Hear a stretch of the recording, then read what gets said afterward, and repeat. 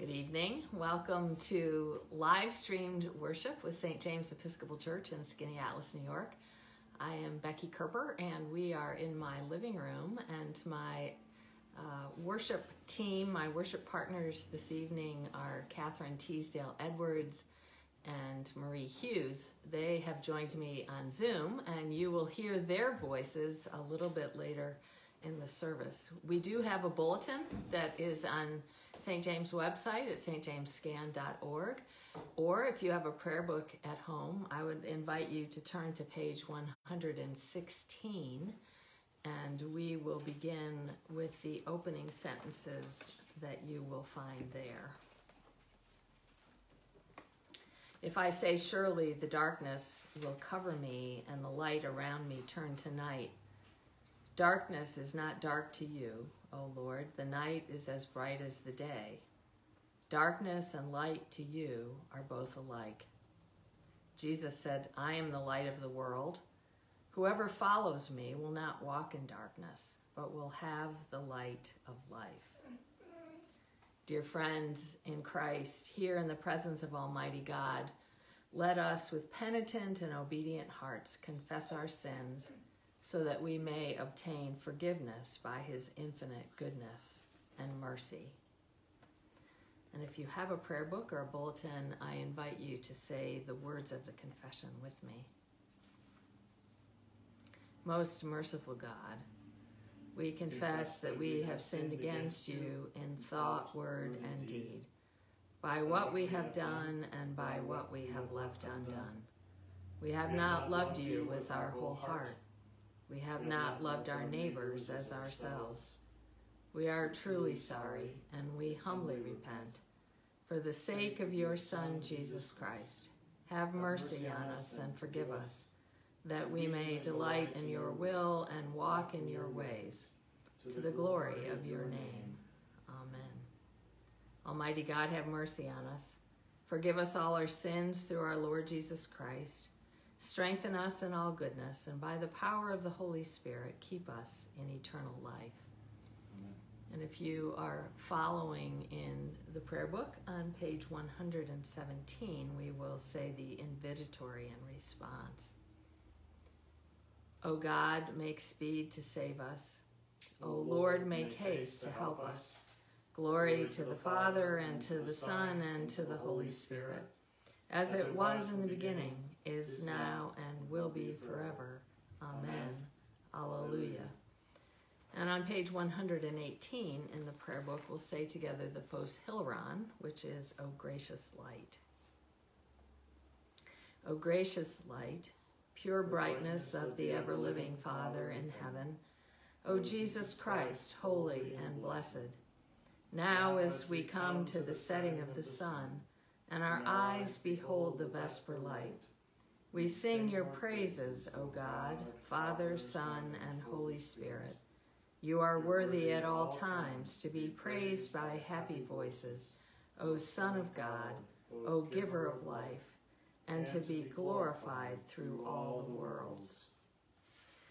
So Catherine Teasdale Edwards is going to be leading us in the readings this evening, and she begins with Psalm 32, which is found on page 624 of the Book of Common Prayer, if you are following in the prayer book.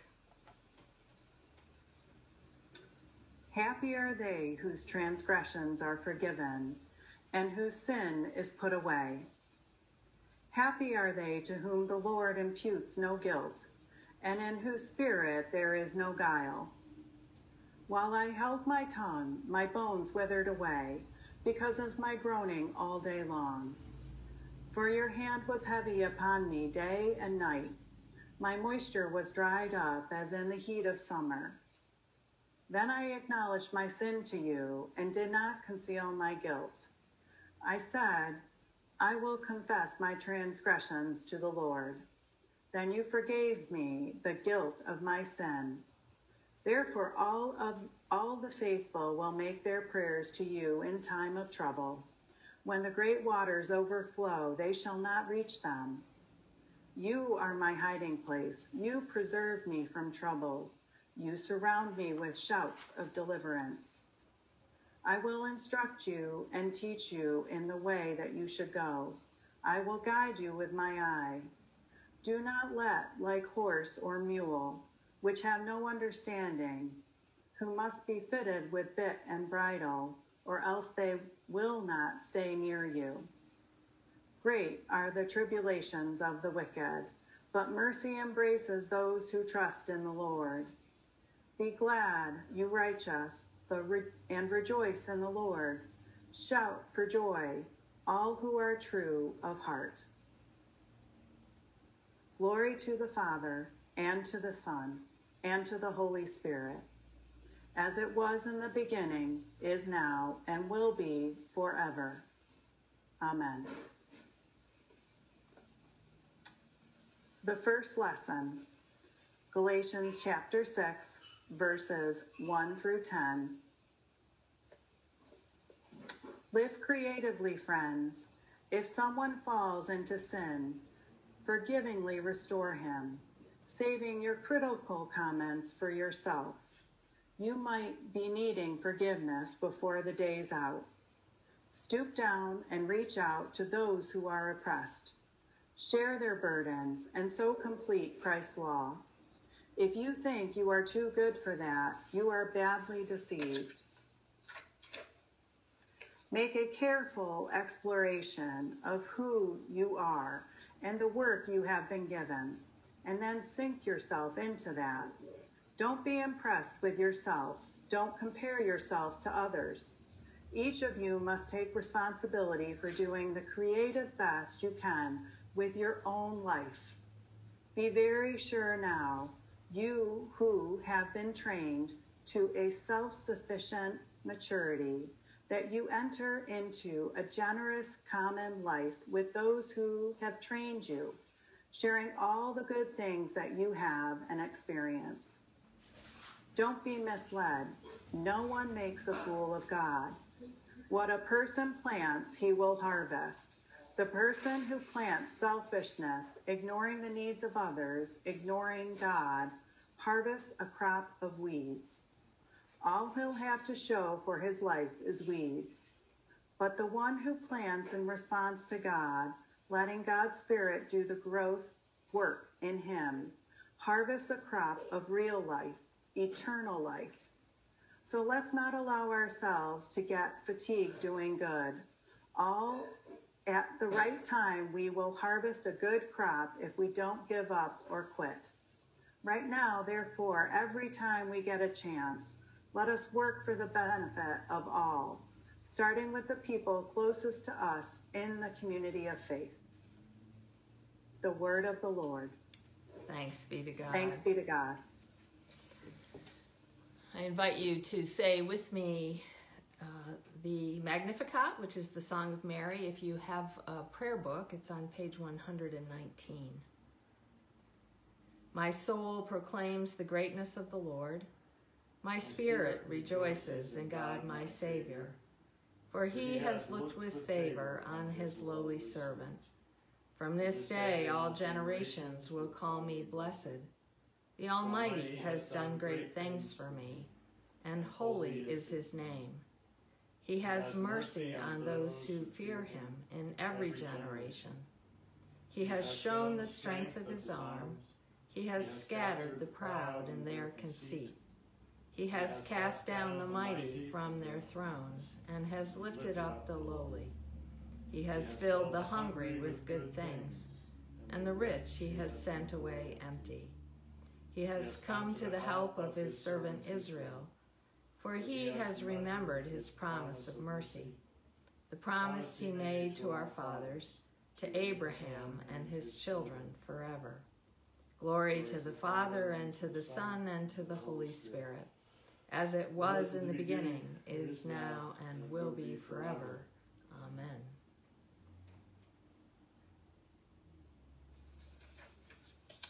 The second lesson is Luke chapter 11, verses 42 to 46. You Pharisees are in for trouble. You give God 1/10 of the spices from your garden, such as mint and rue. But you cheap people, and you don't love God. You should be fair and kind to others and still give a tenth to God.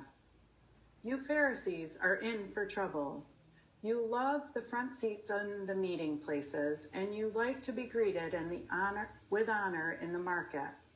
But you are in for trouble. You are like unmarked graves that people walk on without even knowing it. A teacher of the law of Moses spoke up. Teacher, you said cruel things about us. Jesus replied, you teachers are also in for trouble. You load people down with heavy burdens, but you won't lift a finger to help them carry the loads. The word of the Lord. Thanks be to God. Thanks be to God. I invite you to join me in saying the Nunc Dimittis, which is found on page 120 in the Book of Common Prayer. It's the Song of Simeon. Lord, you now have set your servant free to go in peace as you have promised. For these eyes of mine have seen the Savior, whom you have prepared for all the world to see, a light to enlighten the nations and the glory of your people Israel. Glory to the Father, and to the Son, and to the Holy Spirit, as it was in the beginning, is now, and will be forever. Amen. Well, tonight, I wish all of you had these texts in front of you. They are, we could spend a lot of time talking about them. There's just a tremendous amount here. And I very intentionally chose a couple of unusual translations that Catherine read. The Luke was the contemporary English version, and the Galatians was from the Message, which is a very fresh and kind of a shocking paraphrase of the Bible by Eugene Peterson that often just helps us to hear older, more traditional language in a new and fresh way. And I want to just say a little something about each of these texts. The Luke was the woes when Jesus said to the Pharisees and to the scribes, woe to you, for these are the things that you do. And he says you tithe spices from your gardens, but then you cheat people and you place heavy burdens on them. And basically, I think in summary what he was saying was that you are keeping the letter of the law, but not the spirit of the law. That it really isn't about checking off boxes and saying, well, I do this and I do that and I do the other thing. It really is how we live our lives and the state of our heart. And then what the fruit that is born from that, or the expression of the way we live, what's in our heart, and in the way we treat other people, which is kind of a wonderful lead-in to the Galatians, where the Message starts off by saying, live creatively, friends. What do you have? What are the resources that you have? What are the opportunities that you have right in front of you? And take advantage of those. He says, make a careful exploration of who you are and the work you have been given. Don't be impressed with yourself. Don't compare yourself, which I think is I would guess most of us have more trouble comparing ourselves to others and feeling like we don't measure up than we do being impressed with ourselves. But he talks about taking responsibility and doing the creative best that we can with the life we've been given. And I know that I struggle personally right now with feeling kind of overwhelmed by all there is to do in the world, the magnitude of the work that we have in front of us, the bigness of some of these challenges that have to do with what we see in our culture and the pandemic and racism and just in general. It can be kind of overwhelming. And I wanted to share just a little quote with you. I'm reading Kamala Harris's autobiography right now, and she talks about the fact that when she first became the DA in San Francisco, that she came up with a to-do list and I personally love a to-do list. I'm all about that. And that she had short-term things, medium-term things, and long-term things. And the long-term things she described as taking as long as it takes to get them accomplished. And she said, you don't add the intractable problems. And I thought, oh, I love that. I feel like we're just surrounded by intractable problems right now. You don't add the intractable problems to the list because they are new, but because they are big. Because people have been fighting against them for dozens, maybe even hundreds of years. And that duty is now yours. What matters is how well you run the portion of the race that is yours. And I that was so helpful for me to think our job in our day and time and this today, this week, this month isn't to solve the problems of the world. It's to run the portion of the race faithfully that has been given to us. And she talked a little bit about her mom, who was a breast cancer researcher, and that certainly is an intractable problem. And she said that her mother wasn't fixated on that distant dream. She focused on the work right in front of her. And she actually said this, focus on what's in front of you, and the rest will follow. This is the spirit we need to bring to building a more perfect world. Recognition that we are part of a longer story, and we are responsible for how our chapter gets written, which makes it more doable, doesn't it? My work is my chapter, and to think about what is right in front of me today, who is right in front of me today, what has God given me in this particular moment. One more thing that I want to touch on in this passage of Galatians that I think is very much a part of where we are today. He said, be very sure now, you who have been trained to a self-sufficient maturity, that you enter into a generous common life. So we're very self-sufficient in the United States. I think it's part of our DNA. It's part of just who we are as a people. But what Paul is saying here is, in your self-sufficiency, be sure that you tend to the connections and the common life that we have, the community that we live in, and paying attention to tending to the people who are around you. It's not just about how well am I doing, but it's about how well are we all doing. So the last thing that I think this scripture points us to is, how do you do all that? You know, how do you stay on track with all that? How do you live your life according to the spirit of the law and not the letter of the law? And really where it begins is with one thing that Paul says, but with some of the stuff that's in the Psalm. The one who plants in response to God, letting God's spirit do the work in him, harvests a crop of real life. And so where all of this, our ability to do this comes from, comes out of a response to God. We have to begin with God. And so we begin by knowing, as the psalmist did, that we've been forgiven. We begin by knowing that God has been faithful to us in times of trouble, that God has been our hiding place and has surrounded us. And so whatever it takes to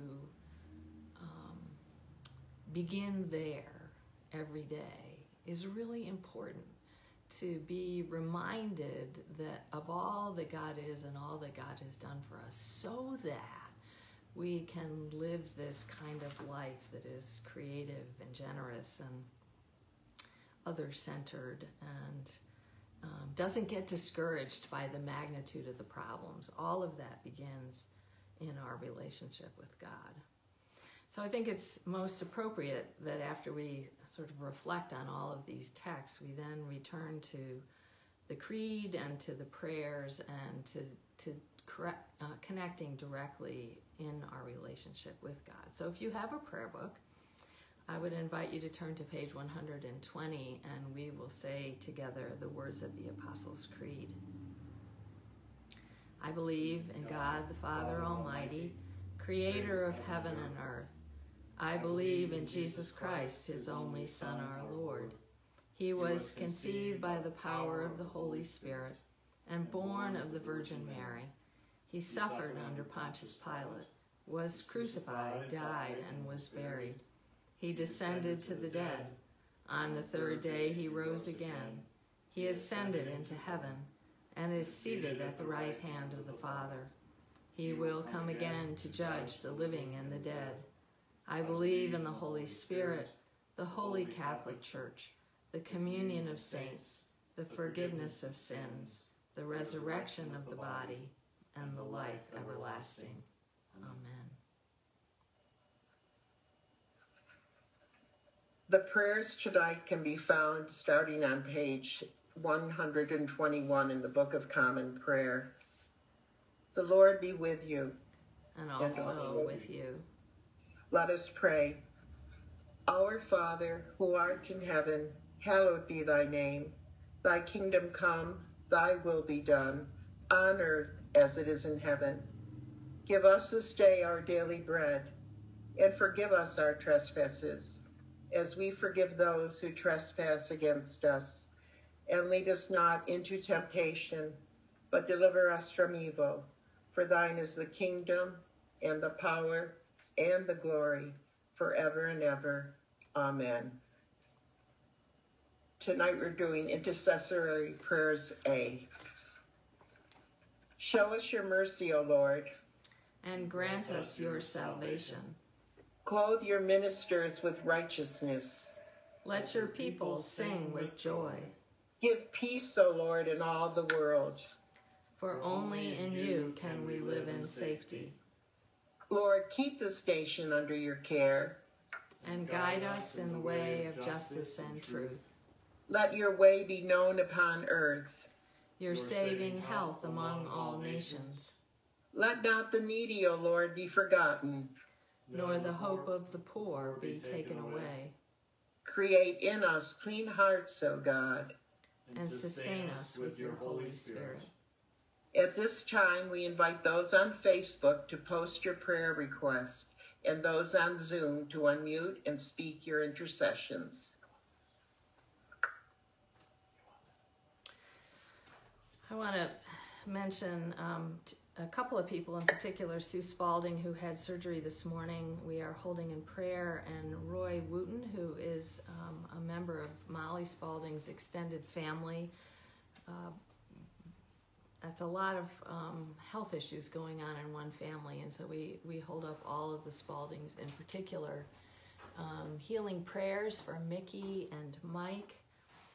I also, we're really blessed to have Catherine Teasdale Edwards with us tonight, and she is an educator in the Syracuse City Schools, and I would invite our prayers for all people who are involved in education, including the parents and the students, the teachers, the administrators. This is just an amazingly challenging time for people in education, and so important. I want to pray for my St. James family and give thanks to them for upholding us in all of these uncertain times. It's Kathy Buck's prayer.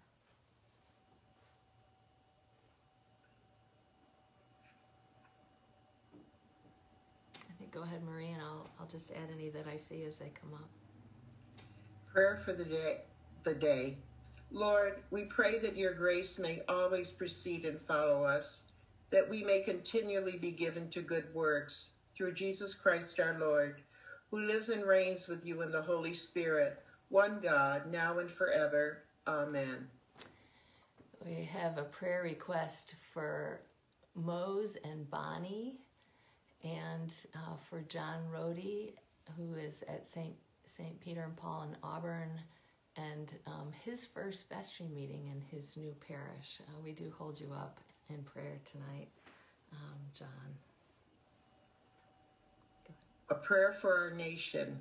Grant, O God, that your holy and living giving spirit may so move every human heart, and especially the hearts of the people of this land, that barriers which divide us may crumble, suspicions disappear, and hatred cease, that our divisions being healed, we may live in justice and peace. You, O God, have bound us together in a common life. Help us in the midst of our struggles for justice and truth, to confront one another without hatred or bitterness, and to work together with mutual forbearance and respect. Through Jesus Christ our Lord.